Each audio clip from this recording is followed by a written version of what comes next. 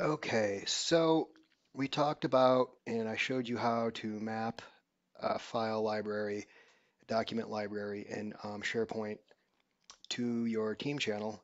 Now let's look at the two things I promised, which was versioning and granular permissions. So we'll start with versioning first. So here's our mapped library that we put together in the last video. I'm going to go to Open in SharePoint.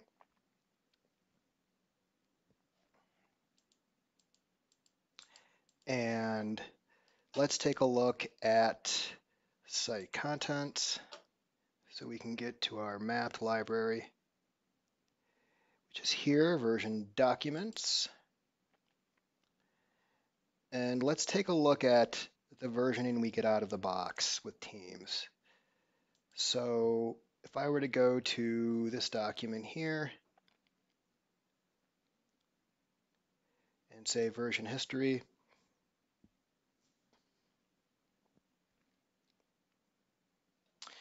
you'll see that there's three major versions of this document right now. Now, off screen, I've actually made about 7 or 8 changes to this document.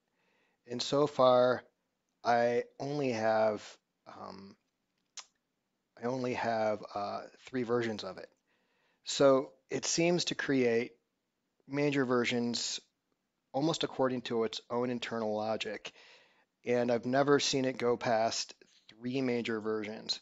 So major versioning is basically useless. The default versioning that Teams uses for your documents isn't going to work because what you want is granular versioning that allows you to roll back after changes have been made, ideally every time someone saves a document. So what we're going to do here is we're going to go to this document library.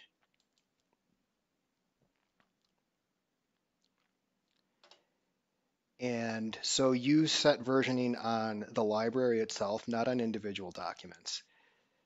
So I'm going to go to the settings for this version documents library. And I'm going to go to version settings.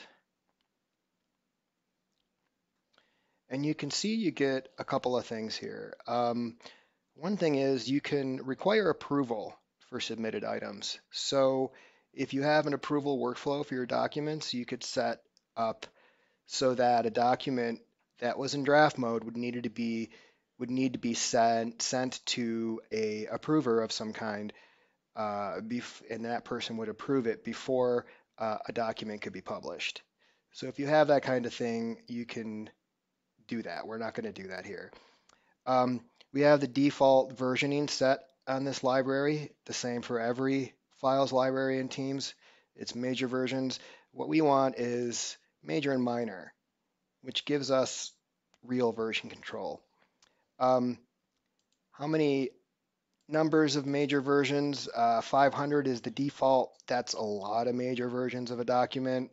You can up this if it's something you're going to be working on for a long time, but 500 is plenty.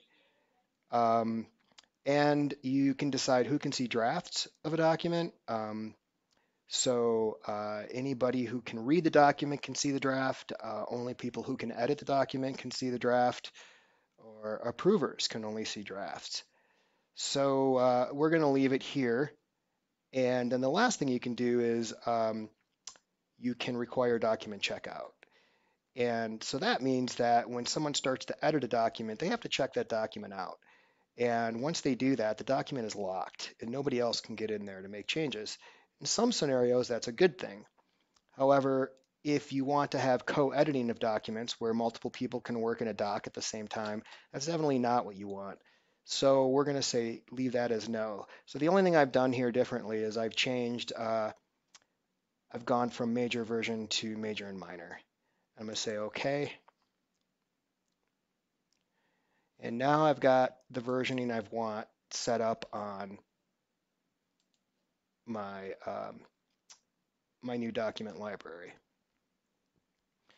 So let's go to that version documents and Teams and make some changes to this default document. So I'm going to go in here. I've already got some stuff in here. And we'll edit.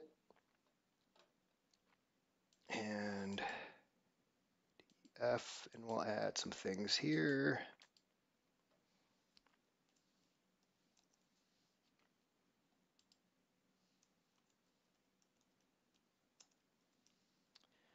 Make some changes.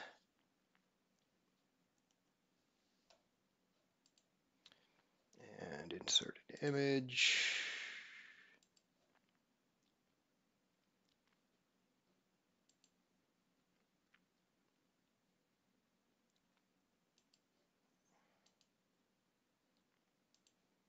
Insert a picture of Clippy.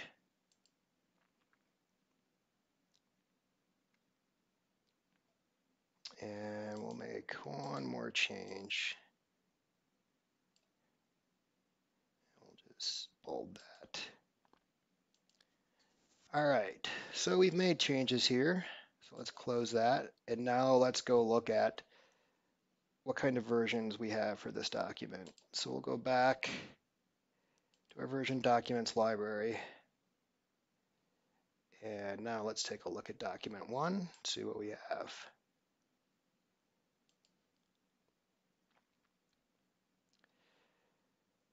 So now I have a couple of versions. And so what happened there was, and the reason I stayed in that document for so long is I wanted to show you that a version is not created every time you close the document. A version is created every time you autosave a document. So every time you may have noticed in the screen up there as I was typing that there was a little message that said saving, saved, saving, saved. And so it does that every time it saves a document, it'll create a version. So it's just a lot more granular and a lot nicer. And so what you can do here is now that I've got the versioning I want, you can choose a version and view it so you can see what's in that version of a document. And if you want to go back to a previous version, you can say restore, or you can delete. If you've got some versions that aren't necessary, you can just delete the ones you don't need. So you can kind of control this area here. And then once you have everything you want and you're ready to publish, what you can do is then come to the ellipsis, say more, and then publish. You can make comments.